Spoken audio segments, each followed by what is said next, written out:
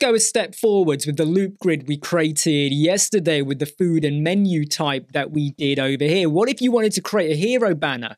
So the idea is like let's say every day you add in a new post type for food with a new menu item. Every day your hero banner is dynamically going to change to show the latest item. Yes, it's a loop grid, but it's inside your hero banner. I'm going to show you how to do that right now. So let's go and reuse this loop grid that we already built. And like I said, if you haven't watched the previous video and you want to learn how to build this from scratch, you can go and watch that. It doesn't take too long. It's using some custom fields to get these custom fields in. It's a loop grid, and in fact, the template, if I just quickly show it to you, this is very simply just a parent container. Inside of that container, we have a child container, which is the card with all of our items inside of it, the custom field, and then we have an image which sits inside the parent container, which is how we've got it overlapping like that. So here's what we're going to do. We are going to pick this up, okay, this entire loop grid like that. Okay, in fact, we don't even have to pick it up because we're just going to reuse it within this hero banner. So let's go and set up our hero banner. This hero banner is going to be a boxed width of 1140 like that. In the advanced tab, I'm going to say just give me 100 on the top, give me 20 on the right, 100 on the bottom, and 20 on the left. I'm only doing this really simple. You might not use padding. You might have gone in and set your minimum height with, say, 50 VH or 70 VH if it was going to be 70%. So what we have at the moment is inside of here a container with a loop grid. Into this container, I'm going to drop in another container, and I'm just going to duplicate that. So now inside our parent container, we have two child containers. Child container 1 is going to contain our impact headline, maybe a subheader and a button. Child container 2 is going to contain the loop grid and another image. So the first thing I'm going to do is go and pick up my loop grid. I might just copy it, and I'm going to go over here and paste it into my second child container like that. Then I'm going to get rid of it from here, okay? So we got child container 1, child container 2. In the parent container, I am now going to set this to be a row like that. And I'm just going to set my gap between my containers to be 0. In fact, let me just do it to the same over here, set them all to be 0. Why are my gap containers and column and row set to 50? I think it's because I was doing another tutorial and I haven't reset it from my site editing. So please excuse that, okay? So we have container 1 and we have container 2. Now at the moment, the loop grid is looking pretty awful. So let's go and modify that. I'm going to go over to my query and I'm going to actually set this to be leave it as date descending. So the idea is that it will always show you the latest 2. So our hero banner is going to keep updating. Isn't that a really cool way of keeping it fresh? We're going to have an image, but the latest 2 food type post items we create will appear there always. So your hero banner is dynamically changing every time you add in a new post type. I actually prefer the hot bolty one being at the start because of the look of the images. So I'm just going to set it to ascending for now.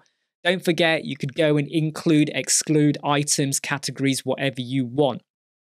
Right, let's go back over to our layout, and I'm going to set this to be 2 columns and only show me 2 items like that. So that is all I'm going to show at the moment.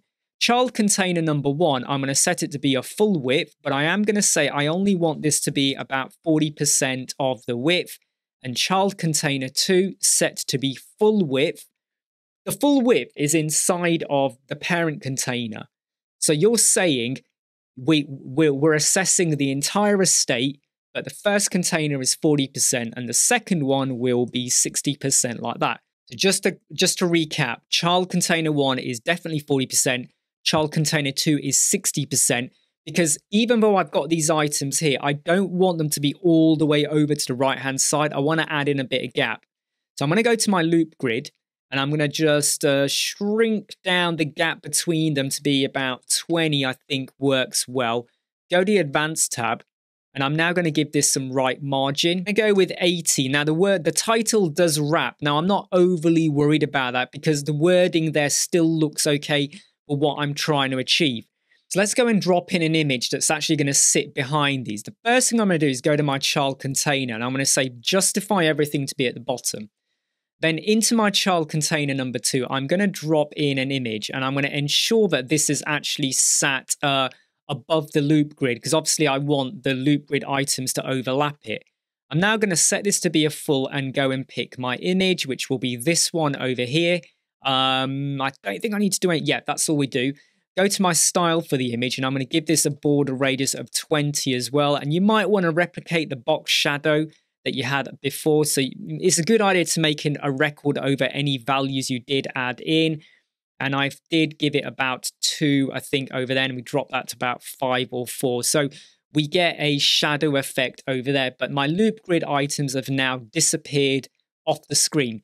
Let me now just go to my image for a moment. I'm going to set this to be 100% within the estate of what we have over here, but I am going to add in some breathing space. So I'm going to say, give me about 60 like that from the left, and give me 60 from the bottom as well. Now that I've added in my margin, and now I'm going to adjust the size of it. So now I'm going to actually shrink it down to be something like 75 instead.